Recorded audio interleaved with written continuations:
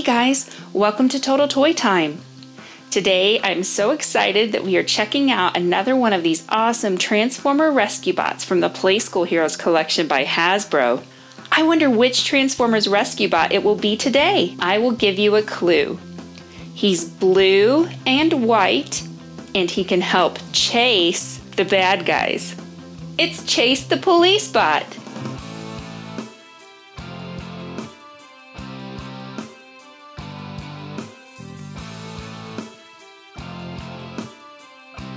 Wow, it's Chase the Police Bot! There are a few different versions of Chase. I've seen an older version that is an SUV, but this version is a little smaller.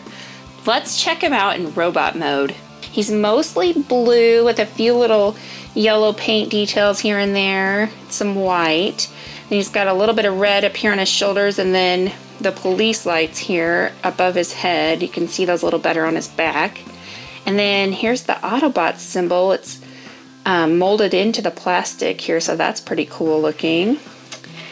And he has an Autobot symbol on his front too. His face is pretty cool. He's got kind of a chrome jaw with some yellow goggles and a little yellow police badge on his forehead. Chase's hands are pretty cool too. You can see him kind of tucked in under here. They have holes in him, so I bet he could hold those helper bots like Servo or Drake the Dragon. That's pretty awesome.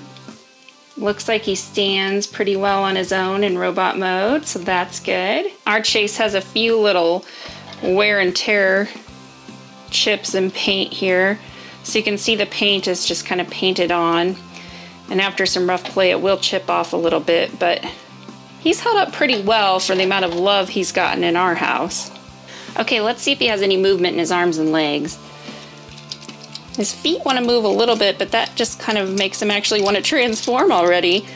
So not really, can't make him walk, his arms don't move, he's pretty fixed. He was already kind of wanting to transform when we were trying to move his legs, so I think he's going to be pretty easy. Let's see. It looks like usually the key are the arms, yep. And he just folds right up and he's a police car.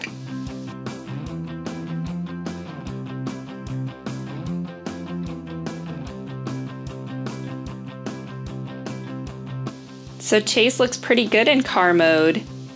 He has a really cool chrome grille and he's got some yellow lights here. There's some cool detail here on the door that's white. And then on the top, there are these little gray details here that look like the engine. So that is pretty slick too. And his lights are on top here, blue and red. And there is the Autobot symbol that I think was on his back before. So now he has an Autobot symbol in car mode and robot mode. Let's check out the wheels. All four of those move, so let's put him to the test and see how well he rolls. All right, let's make Chase roll to the rescue and see how fast he can go. Wow, he rolls really fast. That is awesome.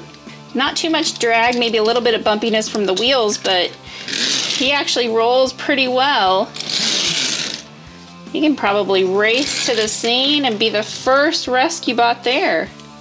Okay, let's try and transform him back into robot mode here. Looks like the key to transforming him are the lights here on top, and you just pull those and everything pops out. Hello.